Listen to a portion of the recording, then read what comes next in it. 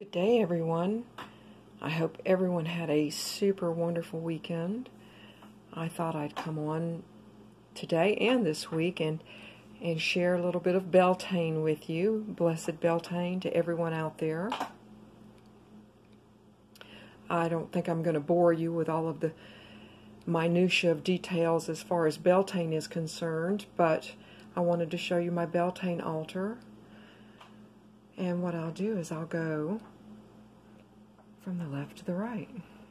So, of course, flowers and my candles for Hecate.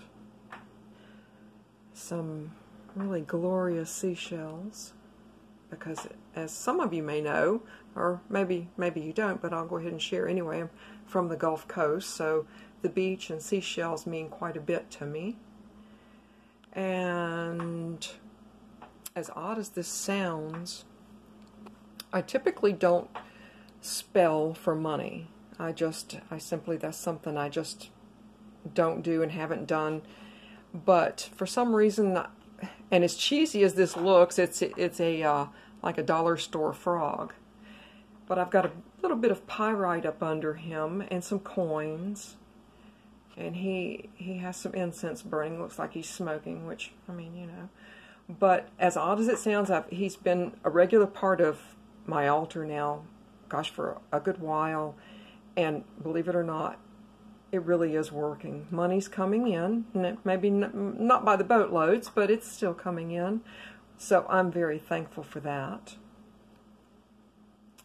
And I'm still charging my protection ball. That will go to someone, not quite sure who. And my keys and my capiz tea light candle holder that I bought the other day. I think it's quite pretty. And I'll share a little bit more about in the outhouse in just a little bit. And of course birds, because I seem to have a really strong connection to birds and woodland creatures. And again, I'll have to segue into that in a moment. But as I go here, very often on my altars you'll see one white pillar candle and a feather or two. And there's Bast. The white candle is for my two pets that I lost in the last 5 years or so. I guess I kind of turned my Beltane altar into a little bit of an ancestral altar as well, because they've joined me today, and along with some of my grandmother's crochet. There's another one over here up under this, which frogs, of course, yes, the frogs are here. But so they're joining me today, and if they want to come, then that would be awesome. But the feathers, the turkey feathers, are from when I lived in another city, and every day I would go down to a very, very large backyard, and beyond that backyard was gosh, probably 20, 30 acres that was someone else's. But I had a flock of turkeys that would come every day, and I would put out a little bit of corn. And I got to the point where after just a couple of months, they would just come right up to me. And so this is their deposits. And so I kept them. And of course, I'm no longer living there, but I've kept them all this time. And I hope Buddy and Ginger. Buddy is a rescue from a hurricane. And Ginger I adopted when I was in Nova Scotia in school. And she was a wonderful, wonderful kitty. She was quite sassy. But I went back to college when I was in Nova Scotia, and she got me through some tough times.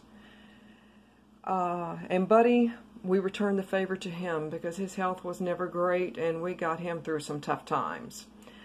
And so we're burning some rose incense here, and of course a black and a white candle for protection and purity, of course.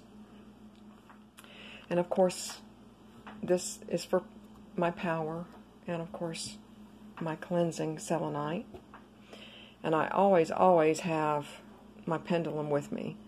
I'm not sure if I've ever shown you my pendulum or even explained it to you, but had someone make this for me. It opens up, So with whatever crystal or stone or whatever I feel compelled, or herb even, that I feel compelled to, I can put it in here, close it up, latch it up, and use it.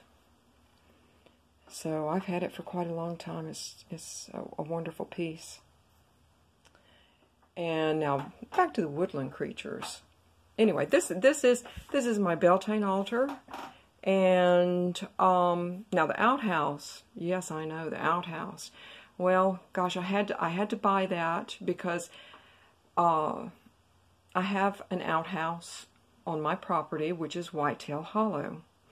And it is at probably the most northern point of Tennessee that you can get. I mean, if you were from the south, you would say, well, I'm within spitting distance